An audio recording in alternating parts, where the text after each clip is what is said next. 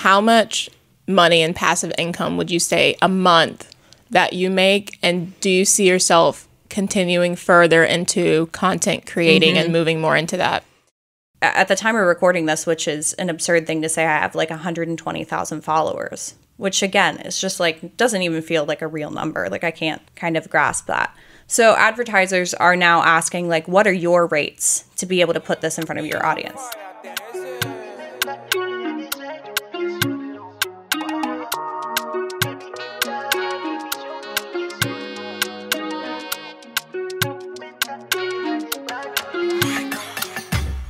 What's up, fam? Welcome back to Big Picture Podcast, where we discuss faith, testimonies, and perspective while focusing on the big picture. I'm your host, Susan Obi, and this is Big Picture Podcast. I post every other Wednesday. So for today's episode, I am really excited. We're going to be talking a little bit about money. So like I've mentioned before, a lot of the episodes are just things that I've been thinking through and in my personal life, and just also wanting to highlight the story of other people that I feel like will be inspiring and encouraging. So for the past year or so, I've been thinking a little bit more about what it means to be a good steward of money. I've been thinking about, should I get a financial advisor? What is my savings to spending ratio? And just all those things. So I remember reaching out to a family friend just to talk about it a little bit. And they were like, hey, you should check out Bigger Pockets podcast. I was like, I've never heard of that before. So this is kind of my backstory. Then I'll introduce the guest. So I looked up Bigger Pockets podcast, which y'all should look that up if you're interested in money and things like that. And I was kind of scrolling through the episodes. There's like a bunch of episodes, and one of them caught my eye. So it was this girl who had a savings goal of $10,000. So that resonated with me because I had that same savings goal. I was like, okay, in 2024, I'm going to save $10,000 for this, that, and the third, whatever. And I saw that she was doing that in 100 days. So $100 a day for 100 days to save $10,000. So I listened to the episode and I was like, okay, I got to get her on the podcast. And here we are today. So Jackie is sitting with me today. So thank you, Jackie, for being on the podcast today. Thanks for having me. I'm so excited. Yeah, me too. So how have you been? How are you doing? Great. I've been doing really well. Yeah, besides the Ohio weather, it's been a little bit dreary over here, but I've been good otherwise. Good. Yeah. So I'm just excited to have you on the podcast and just want to hear a little bit more about your story and thoughts on money. And I'm happy we're going to have this conversation because I was kind of thinking like, who would I have this conversation with? And you popped up on Bigger Pockets and it worked out. So thanks for coming out. Before we get started, I do want to ask you, well, first of all, tell the people a little bit about yourself and who you are. Sure. So I'm Jackie. I'm 26. I live in Columbus, Ohio. So just kind of outside of like the main metro area in a suburb of Columbus with my husband and our cat, actually named Obi, which was crazy. Oh my gosh. That is so true. I remember craziest, I was like, is my cat emailing me right now? And I saw the email come through. I was like, oh my gosh. When you told me that on the phone, like over FaceTime, I was like, wait, what? That is so cool. Well, he's named after a Star Wars character, so it's a little less cool. That's awesome. It's not his family name, so. But yeah, we live in Columbus, Ohio. I worked at church full time during the week, and then my husband's an audio engineer. We went to Cedarville, so that's how I got connected with Ohio, and then I got a job in Columbus, and I've never left, and I've loved it ever since. Yeah. All right, that's awesome. So before we start off, I do want to ask you this question. I just thought of it this morning. Would you, like in regards to money, do you see money as something to be kept or something to be given away? I think that's a complicated question because I think yes to both in a certain way. There's something to be said about good stewardship, both in like keeping money that would be wise to either like invest in for future, future-proofing your own, well-being or the well-being of your children, but also to be given away freely like the early apostles did. So I think there's like a both and kind of situation where like stewarding your money well isn't just like haphazardly throwing it away, but it is also like not hoarding it for yourself, I think. Yeah. Yeah, I think that's a good answer, and we're going to get into a little bit of that. But first, I want to go back. So you live in Columbus, and recently became an influencer, TikTok influencer, all those things. So I just want to hear a little bit more about your journey. So your goal to save $10,000, $100 a day for $100 a day for 100 days. Yeah. and a lot of people were really interested. So talk a little bit about that. Yeah. So the idea came to me because, like you said, like I had a goal of $10,000 by the end of the year in 2023. My husband and I were finishing saving for a down payment. So we were like, this is like the last little bit that we could use kind of to push into our savings goal. And I'd been kind of doing side hustles, what you'll call like online, like side gigs, on-demand jobs, well throughout college, kind of kept me afloat in college when I didn't have the time to do a real job. I was working at a restaurant up until January 2023 in the evenings, and then that restaurant shut down. So I was kind of getting more into like side income through different online venues just because it was the season of life I was in. I was young. I wanted to save money. Obviously, I was working at a church, so, any extra income helped there.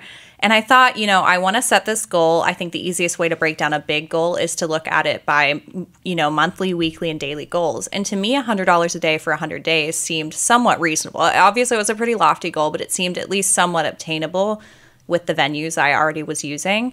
And so I thought, I'll just post it on TikTok because I've never really posted too much on TikTok. And I thought, I'll just post because it'll keep me accountable. I'm pretty self-motivated and I like to kind of like make things a game with myself. But I thought really if I make it a game with myself and I decide I don't want to, continue this goal, I'm the only one who really like disappoints myself. Obviously, like this is extra money. It's not something that's like required of me or expected of me. So beyond myself, like I don't have any external motivation. So I thought I'll just post it and I'll post every day. And then that way, if someone's following along, like I know like I got to post because someone's watching and they know I'm going to post the next day. And that's an understatement to say the least of what happened is, for whatever reason, it resonated with some people and just kind of built like a really crazy little following. And then I had to continue is what happened. I had to make the $100 a day for 100 days. And that's exactly what happened. So I completed that in December. And then now I'm on a journey to throw some extra money at our house this year. So that's what I'm doing this year. That's awesome. So 2 questions come to mind. First, do you feel like the following and the encouragement on TikTok, the comments, and just having the audience, do you feel like that was helpful in you reaching your goal? Or do you feel like, no, I would have probably reached it anyways? That's just like the kind of person you are, or what do you think? Yeah, that's definitely, I am pretty self-motivated. People who know me will tell you that. I'm very competitive. So what I've learned is to be competitive with myself and not with other people because, I used to get in trouble a lot when I was a kid. I was so competitive. Like it was hard to play board games with me even because I was just so like aggressively competitive, wanted to win. So it became kind of a fault of mine. And I, in college, kind of realized that like I could harness that for good. Like there are good things about your personality that you can use either steward in a good way or a bad way. And to me, that was my motivation and kind of my competitiveness. So I've always tried to make goals of mine a game with myself. When I worked at the restaurant that I worked at in the evenings, I used to make it like a goal to see how many tips I could earn in a night, like really go the extra mile for customers because I always wanted to beat that like high score I had in my head of like the tips I would bring home. So I think I would probably have completed that goal. I want to say yes, but definitely the encouragement helps so much. I mean, whether or not you can do something on your own, isn't it so much more joyful when someone's like encouraging you and breathing life into you? And I was really surprised at how like encouraging people can be online. I think social media sometimes, and maybe rightfully so, gets a bad rap of being negative. But at least in my little corner of the internet, I think it's been like overwhelmingly positive. And I've found like a really great community of girls, young women who are like helping each other reach their goals. And I think that's what happened there. Yeah, that's amazing. And you definitely obviously reached your goal. So just moved into the new house. Yeah. So how are you feeling? How are y'all feeling about that? And how is that going? It's been amazing. We just moved in this past week. So I'm kind of still unboxing, but it was like a surreal process. I mean, like not even when we were quite done with the challenge, when I was done with the challenge, we went into contract. Finding a house was absurdly easy. Definitely a God moment where like it was one of the first houses we looked at. We just knew we had to offer. We didn't even mean to look at a house that soon, and we just had for some like crazy reason that was definitely God ordained. And it was just like a really easy process. And we got into our house and it kind of felt surreal. We had friends over the first night. We didn't have any furniture like the day we got the keys, and we all just had friends over and we ate on the floor, and we were like just so overjoyed to even have our own little place. So yeah, we're in our home now, which is just crazy. Yeah, that's like such a blessing. And so I think just kind of transitioning. So something that I kind of mentioned in the beginning. So you said that you work for a church, so you identify as a Christian, Christ follower. Yeah. Something that I've just been kind of thinking about lately is how sometimes like talking about money can be a little bit taboo unless we're talking about like tithing or like giving to the church. But other than that, just talking about how to invest or saving, like having a savings goal.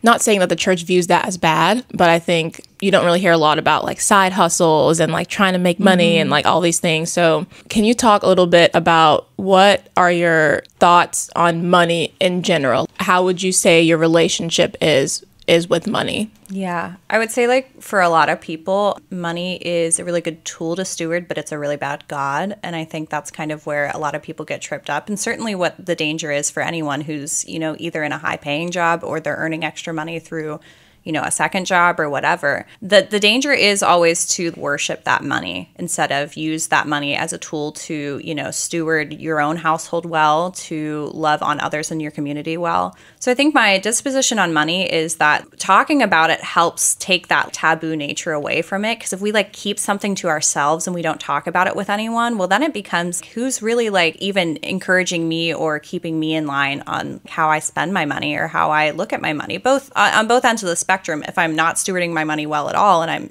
I have no money or I'm giving it away in the wrong way, sure, that's also bad. But there's another side of it where like it becomes an idol and people can hoard it. So I think that my disposition on money, of course, like you said, is, my husband and I tithe. I tithe on, both of our base incomes, and then we tithe on my extra income as well. And then a lot of it, obviously, I put aside stuff for taxes, and then we put into, investment for the future. So part of that is things like retirement accounts. And then part of that, one day will become like a 529 plan for children's education. So there's a lot of things that we invest in.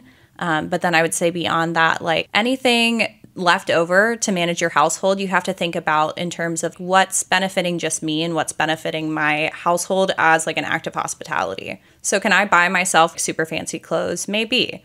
Does that benefit anyone else besides like my own want to feel like exuberant or whatever? I don't know. So, I kind of try to think about things through that lens. Like I love to spend money on having friends over, love to cook for people, love to have dinner parties, love to be able to host people. And I think at least somewhat my bent is towards being able to do that for other people. That's kind of what I've found with some extra money has come the freedom to serve people in that way a little bit more. Yeah, I love that. Just the perspective of how am I using my money to serve other people, or I think even be Christ to other people, because something that I've just been kind of thinking more about is how money is a gift from God, just like everything else. Money is a tool, and I believe that God expects us to steward that well in every sense of the word. So in like saving, or I even think of the parable where Jesus talks about the king who gave his servants like each different talents, and then all of them went and used it and multiplied it, and then that one servant was just hiding it in the ground, and didn't do anything with it. And I'm like, well, I feel like with money, how are we using that well to serve others, to give to other people? And you talked about hospitality and like having people over.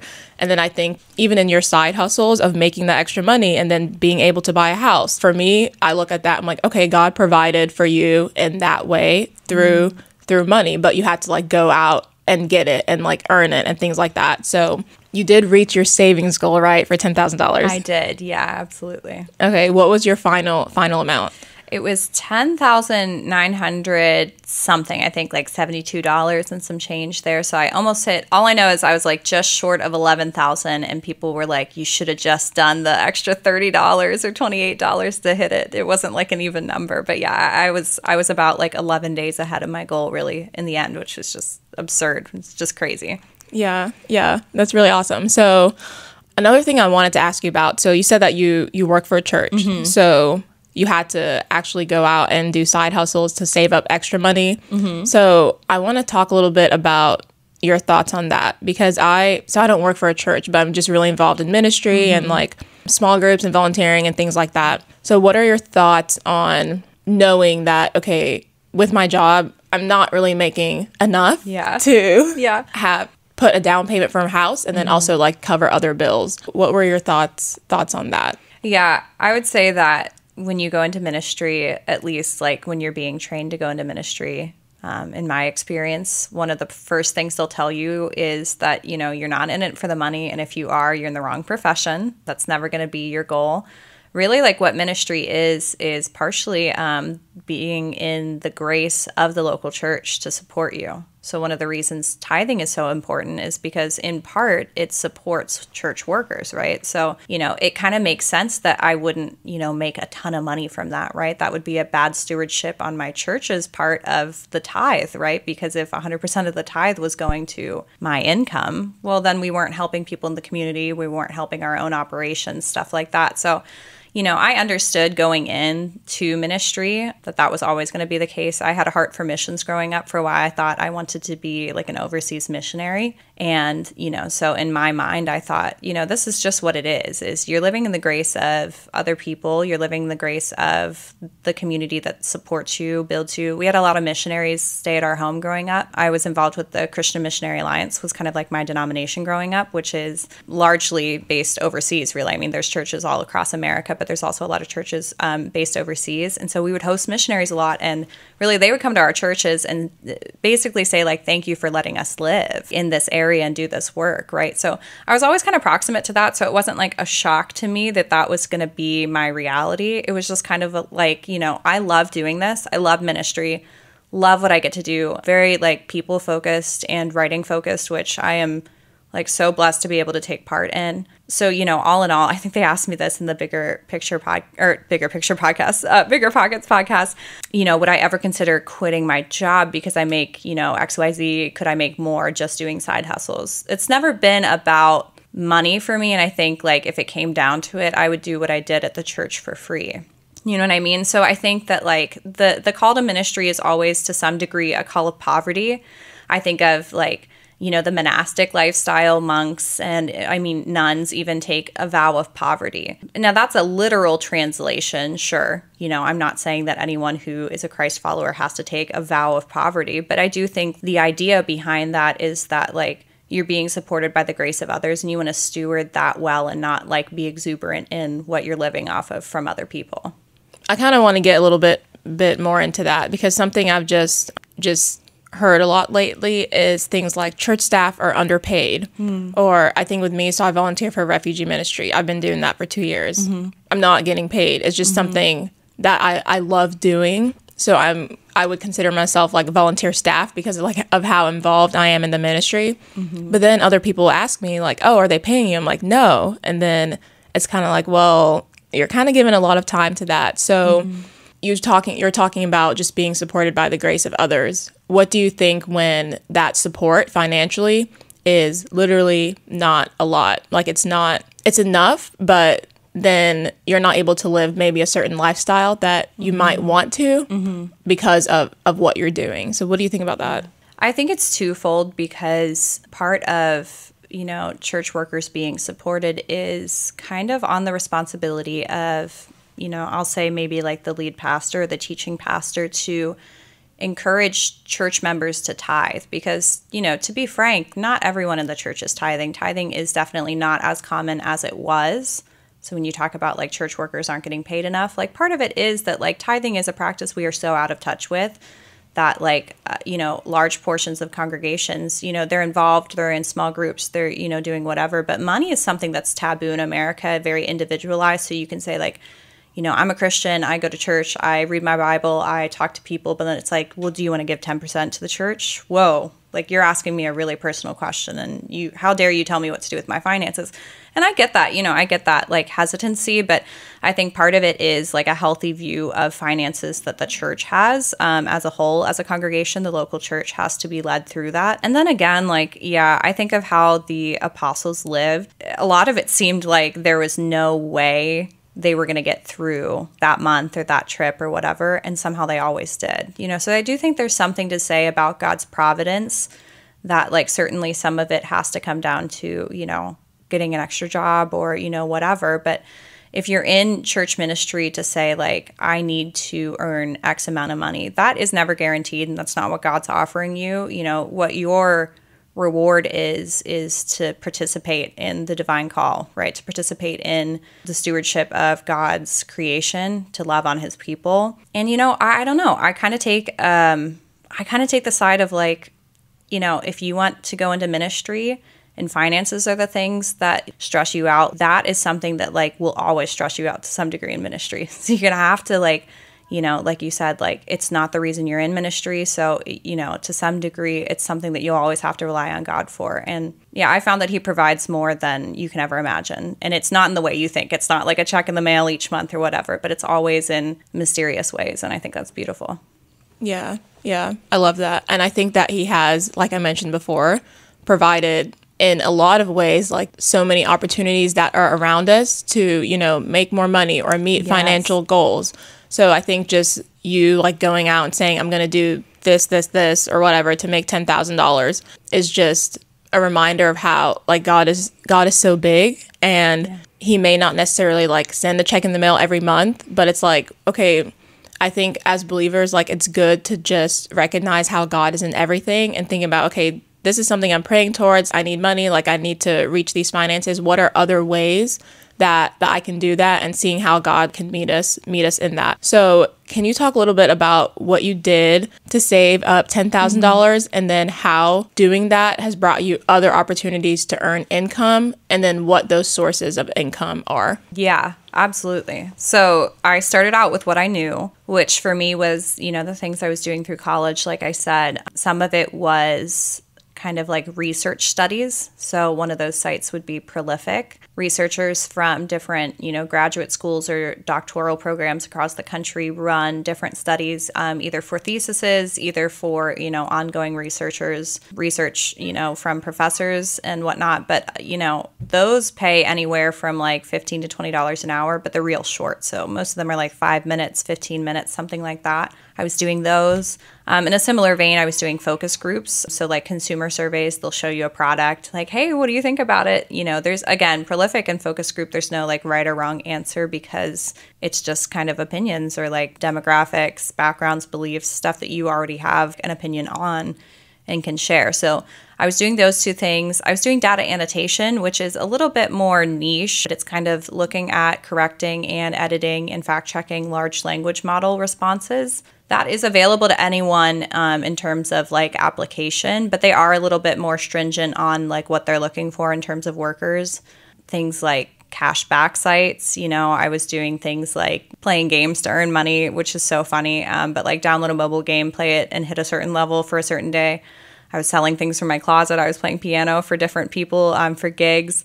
I mean, I was doing all kinds of stuff. So that's kind of where I started out, and then just, you know, in a crazy roundabout way, started kind of connecting with brands that were in my niche, which was absurd, and like got my first little brand deal. And I was like, oh my gosh, I can't believe this would happen to me. Like, this is like the craziest thing that's ever happened to me. And it really still is. And then through that kind of got into what I'll call like more passive influencer-y kind of revenue. So I got into the creativity program on TikTok, which pays you a portion of the revenue of your views. So if people stay on TikTok longer, they're more likely to watch more ads, which is what TikTok wants, because advertisers are paying for the biggest portion of their revenue, right? So if you create minute-long videos or longer, TikTok's going to pay you a portion of their ad sharing revenue per view. So if you get 1,000 views, you get like $1.70, right? Which isn't a lot, but if you're getting a lot of views or you have one video that goes big and you're in that program, you know, it can add up to quite a bit. So I got into that program kind of early on. I had hit the requirements. And then similarly, like things like an Amazon storefront where you can link things that you like or enjoy. People can click on that. And then again, in the same vein, referral links. So, you know, a brand either reaches out to you and says like, hey, like we love your content. Would you talk about this? We'll pay you for an ad, but then can you put this referral link in your bio? Anytime someone clicks that, you'll get $3. Anytime someone signs up, you get 10% of the commission or whatever. So that kind of in the back half really revved up my earnings to the point where I was really only doing like 1 or 2 hours of active work during the day. At the beginning of my challenge, I really was doing like 3 or 4 active hours. And I just kind of like hit this crazy point where like I really was earning over half of my income and what I'll call like really passive income. I wasn't doing too much active work for that, which was, it's just absurd. Like, it's just crazy that like people can earn, you know, money in that way. It's just a wild, it's just such an interesting insight when you're not in that and then you like get thrown really quickly into that to see like how people are earning. Because do you ever watch like someone online and you're like, I think their videos are really cool. I can't grasp like how they're actually making a living off of this, but I know they are. That's kind of like what it is, a large portion of it. So it's very bizarre, very interesting. Yeah, I think that's pretty crazy. I want to talk about, so what are some other things that you've been involved in now because of you like putting that challenge up on TikTok that you've been able to do because you've gained a lot of followers? Mm-hmm. So now brand deals are more regular for me. I had to set up like a business email, and I have, brands kind of asking me for rates. At the time when I started, I had a brand reach out and, I share, specifics. I always try to be clear with my audience on how much I'm making because I think people deserve to see that. And I think, if I'm being honest about everything else I'm making, I don't want to like gatekeep, here's how much I made on an ad. I'm not telling you, but it was a lot, So even though that's maybe uncomfortable in some regard when you first start out to kind of share something like that, I do share those numbers. So, to be transparent, my first brand deal was $100. And to me, I was like, that's a whole day of my, and that still is a crazy amount of money. That's a whole day of my, like, my challenge. That's just absurd that anyone would want to give me $100 to talk about something. But then I had to kind of look at it, and the further I got into it, you realize that people aren't paying you just because you're you. They're paying for access to your audience, which makes sense. It's targeted advertising. So if a brand reaches out and they say, hey, what are your rates? What they're asking is, what are you charging per 1,000 followers or whatever? We have a product that fits your niche. My audience is like 90% women, ages 18 through 34, the large majority.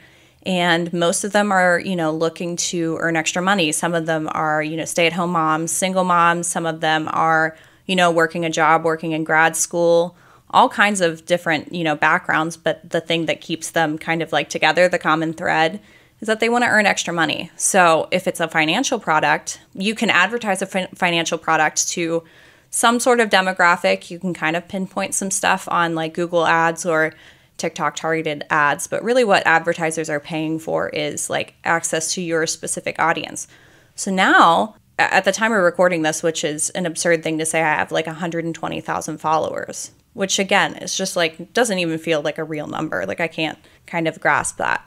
So advertisers are now asking like, what are your rates to be able to put this in front of your audience? So then you have to think like, is it a product I believe in? Is it something that like I really want to put in front of my audience? I don't want to just do a cash grab, but also like I do want to value how big that audience is, whatever. So brand deals have been huge, just crazy. And then really the TikTok's creativity program has funded a lot. If you get like a big video, it pays well, which is crazy. It doesn't happen often, and you really can't guarantee that anything's going to go quote unquote viral or not. But when you're in that program and you're getting paid per views and you get a lot of views, on a certain video, it really does help. So I think those are like the two biggest things that at the start I had no means of obtaining, and just by sheer luck, I don't know, just the right video at the right time or whatever, I gained enough followers for those two things to become a reality. So 120,000 followers on all platforms or just on TikTok? Yeah, TikTok's really my only platform. Okay. Yeah. I've got an Instagram, but it's like just me, private. I like barely post. I think my last post was like my wedding. I got married and then just like went off social media otherwise. So yeah, just on TikTok. Yeah. Okay. And then how much money and passive income would you say a month that you make? And do you see yourself continuing further into content creating and moving more into that?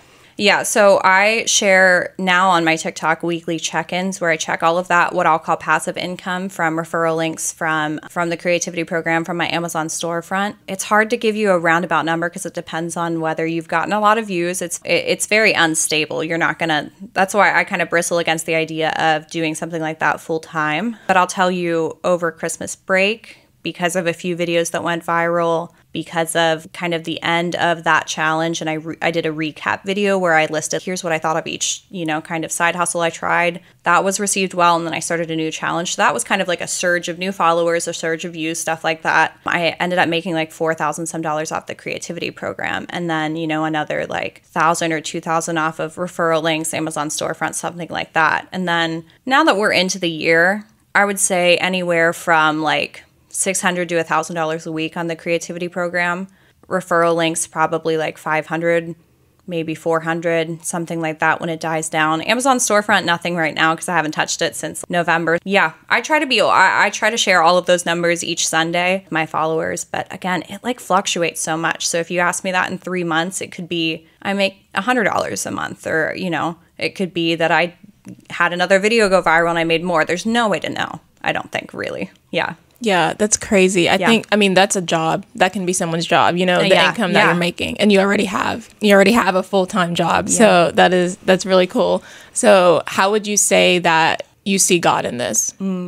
I think there's no way that I could look back in, what did I start this in, like October, really? The end of September, early October. There's no way, like, I was planning for any of this. Clearly, I, had I didn't really have any desire to, reach a wide audience besides, just to keep myself accountable. So everything happening very fast in the way it did kind of just felt, of course, like God ordained. And it kind of felt like a moment, where I was at a crossroads of, I have to steward this well. And I have to be, humbled to give this to God first. Otherwise, this can consume me. So I think in a way, it was almost, I saw God because I saw the danger of not stewarding this well. So money like that to someone who, is right out of college, works in ministry, can be extremely enticing. I mean, I could have took all of that and, bought a luxury handbag or whatever, you know what I mean? So, there's some part of it where it kind of felt like I had to admit that, of course money is an idol. Of course money is something that entices so many of us, partially because it seems like the fix to a lot of our problems. So I had to give that to God, had to be honest about, do I want to share that I tithe? Do I want to be honest about that? Do I want to talk to people about my faith? Do I want to include that, each week I go to worship team rehearsal, I go to work at church, stuff like that? There are things you can choose to share, or you can choose to be I don't want to share that part of my life. If I'm sharing my financial details with everyone, don't I want to also share the most important part about my life? Because finances are a part of life, but they're not the point of life. So if I'm sharing about finances, but I know the point of life, I should also share that. So I think kind of aligning myself daily with that has been, a challenge and something that I've had to walk humbly with God in. And because I know that that's a fault that I can become consumed by, either the appraisal of others or the love of money can become an idol for sure. I've had to spend more time with God and make sure that my heart is right with God, because if not, that can derail so quickly, I feel like. I don't know. Yeah. It's not a scary place to be in, because obviously I trust God and I'm trying to follow where he leads, but without God, definitely it would be scary for sure. Yeah. Earlier when I was just talking about how God is in everything, I think what I just meant is that he can work through anything, and he does work through anything. And I'm sure prayer was maybe a part of the process, and thinking about saving up and buying a new house and things like that. So it's just so cool to see where that is now, and how you're just continuing on and content creating and getting all these new opportunities. Yeah, I can share a little bit more about really the reason I stopped working at a restaurant in January 2023 is because it shut down. And I was like, wow, that was a big source of income. We really wanted that to kind of be able to finish saving for a house. So there was a lot of prayer that went into how can I continue to hit my savings goals if I've lost this source of income for me and my family. A lot of prayer, a lot of life change. My husband changed jobs. And then talking about God moving through everything, the insane way I feel like I've been able to see kind of a full circle moment is when people will comment hey, because of you posting this, I've been able to find out about this online side hustle. I've been able to make $100 extra a week, which has provided stability for me and my kid, whatever. That is something that I could never control, and I could never have imagined. And to be able to provide encouragement and hope in that way is something that's really it's really surreal.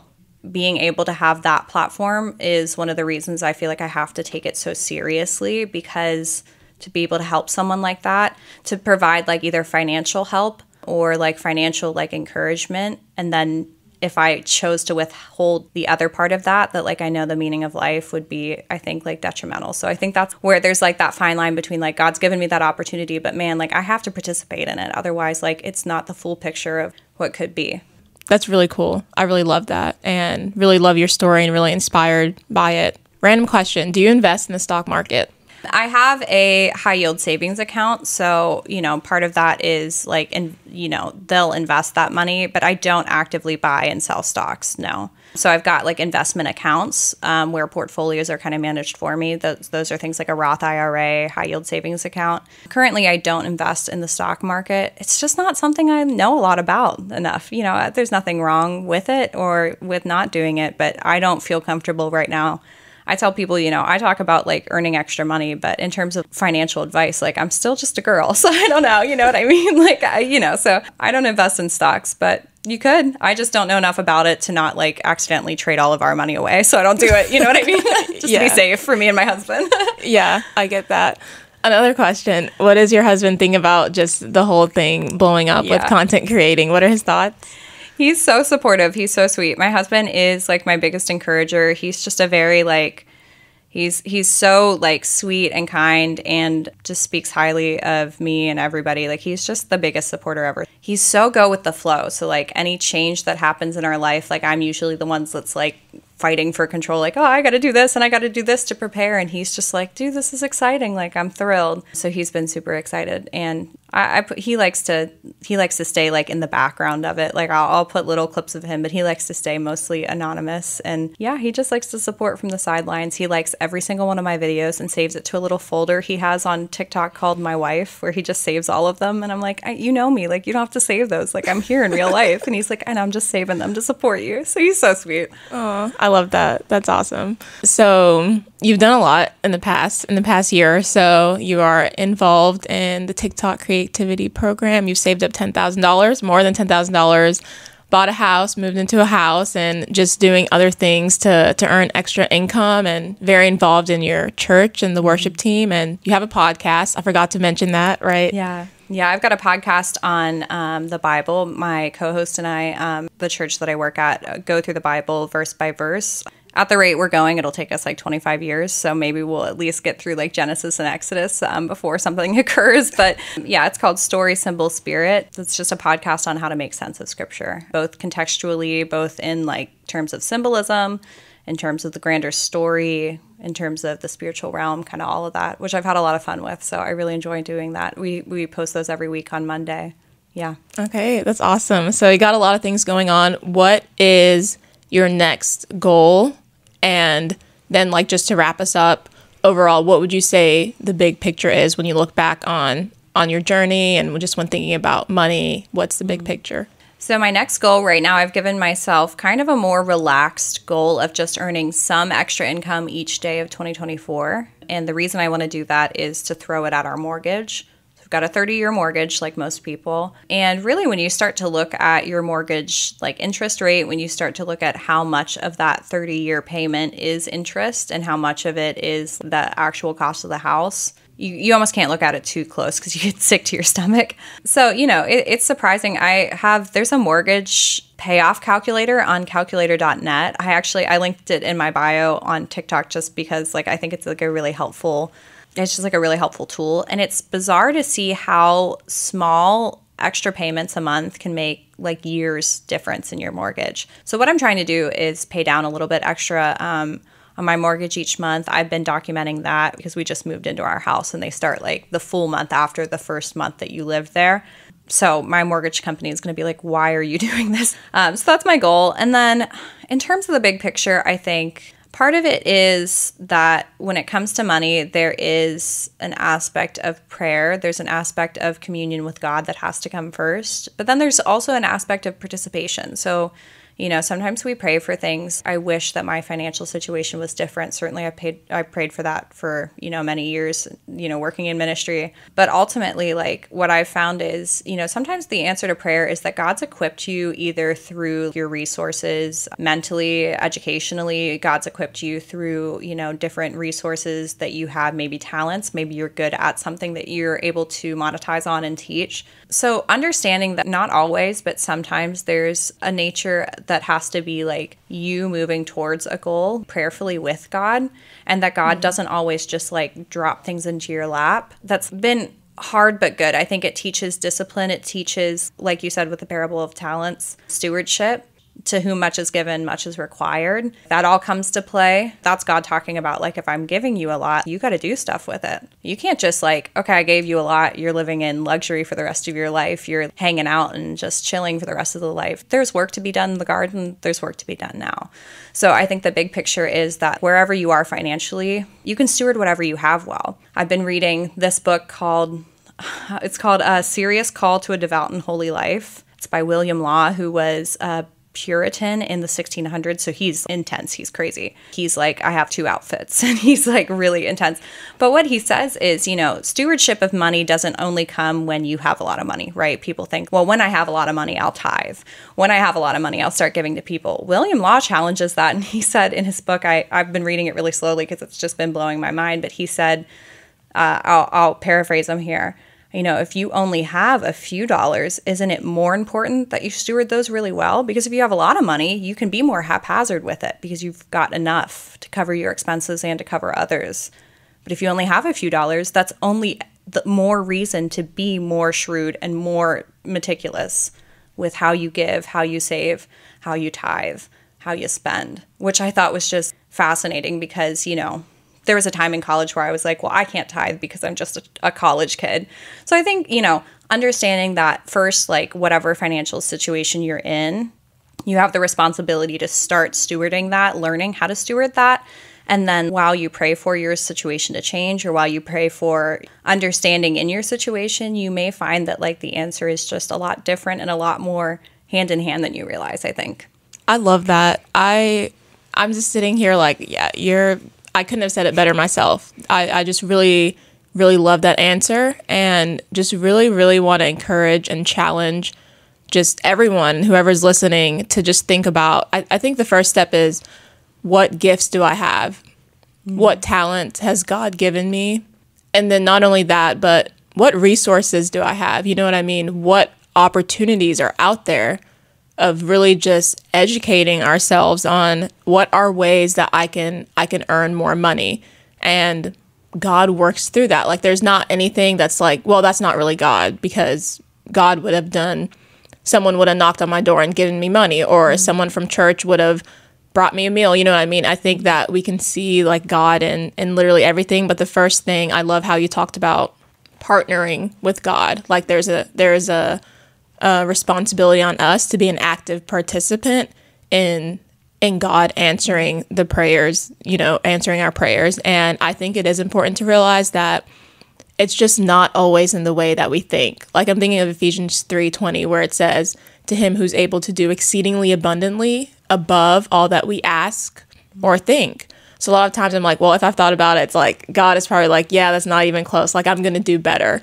So that's just really, really amazing and really encouraging to know that we do play a part in our situation. Like, I'm thinking of the phrase that says, work like it depends on you, but pray like it depends on God. So that's really awesome. Is there anything else that you want to share or let the audience know or anything? I really love this conversation. I think that money is just something that's not really talked about a lot. I think it's a hard thing to know about. Like you were talking about Roth IRAs and high yield savings accounts. Some people are probably like, what are you talking about? I think it's just been in the past like year or so that I've thought of those things. So I think they're important to think more about what is money, like what are other aspects of it that I don't know about or that I can learn about or educate myself about. And I just really hope that this conversation would help people do that. Yeah. The last thing I'll say is that, I don't want anyone with anything really in our Christian walk. We should never be afraid of what's around the corner. So for money, that looks like just understanding it, not being afraid of it.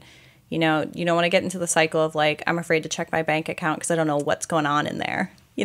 Part of that is being honest with, how do I spend? How do I, save? What do I do? What do I need to cut back on? But, part of it is like finding someone, whether that's in your church community, reaching out to someone who maybe does seem like they know a little bit more about money.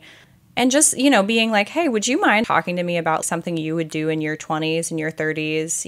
If you were my age, whatever that age is, what would you do if you were in my position or my age? You'd be surprised at how much more open people are to those conversations than you think. But you're right, people don't talk about it. So I think being the one to talk about it with your friends, being the one to, not gloat over it or talk excessively about it, because there's a fine line, but being one to be like, hey, like I'm figuring this out, like I'm trying to find the best way to steward stuff, and understanding, if nothing more than just like gaining a financial wisdom to be able to understand how to best steward what you have now is, I think, a beautiful thing, because you can serve more people the better you steward. Yeah, that is amazing and so true. So thank you for just having this conversation with me. It was so good, and I definitely learned a lot of new things. So I hope everyone did as well. I hope everyone just feels challenged and just feels more equipped to handle money and learn about money and educate yourself about money. So thank y'all for listening. Make sure to follow Big Picture Podcast on Instagram, and I'll definitely have everything that we mentioned, the links and resources and all that in the show notes. So make sure to watch out for that. Also follow Jackie on TikTok and follow our podcast as well. So I'm just really excited to hear what y'all think about this episode, and see y'all next time.